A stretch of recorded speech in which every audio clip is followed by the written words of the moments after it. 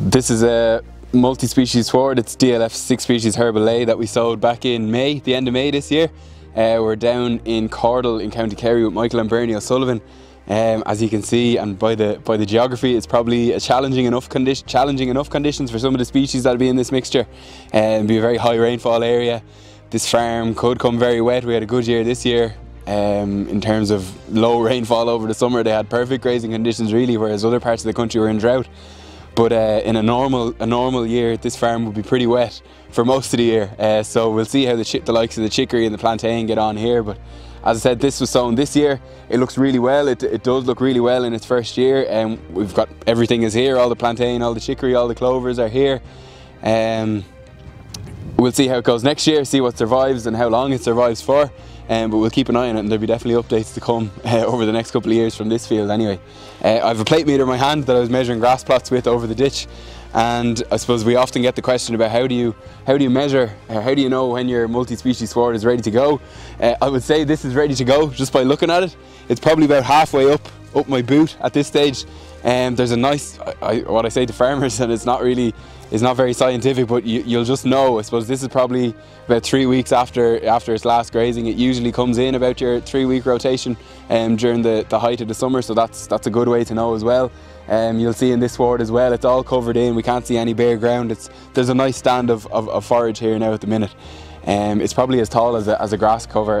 We're looking at about if we're talking about grass, it probably looks like about 1,400 kilos here. If we were to use the plate meter, we'd probably overestimate.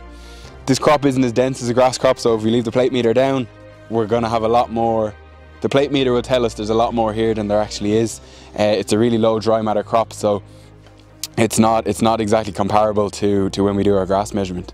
But again, it's a learning curve for Michael and for the other partner farmers that we have, and a lot of farmers around the country. We're all figuring our way through the management side of things together, and it seems to have worked really well this year so far, especially with the drought.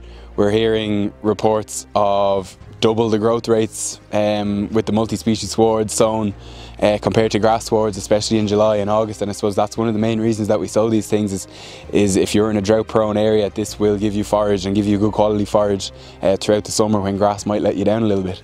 So it's all about getting that balance.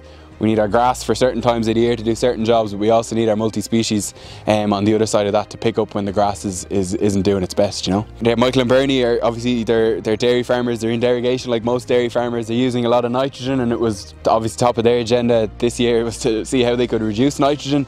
We incorporated clover. You'll see it in some other videos. We oversowed some white clover in other paddocks, but we wanted to try this for the weather conditions, but also to see how it would help Michael and Bernie's system here. So got your standard 3 bags of 10-10-20 at sowing, but it hasn't got any nitrogen since, and it was sown the end of May. It's now the middle of September, and I'd say he's got 5. This could be the 5th grazing after a late May sowing. He'll definitely get 5 grazings out of this in its first year. Might get 6 again. We'll see how the weather goes in the back end this year, and then of course next year, early on in the year, it'll get some slurry, and I would say that would be all that it'll need.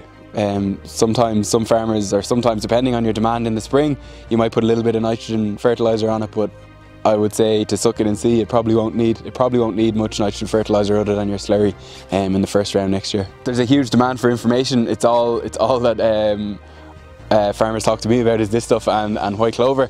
So if you want more information, there's a massive demand. If you want more information, we have a handy little agronomy guide on our website that you can download, or you can call myself or any of the lads on the team for more information. You can also follow the DLF Multispecies discussion group on Facebook for more information.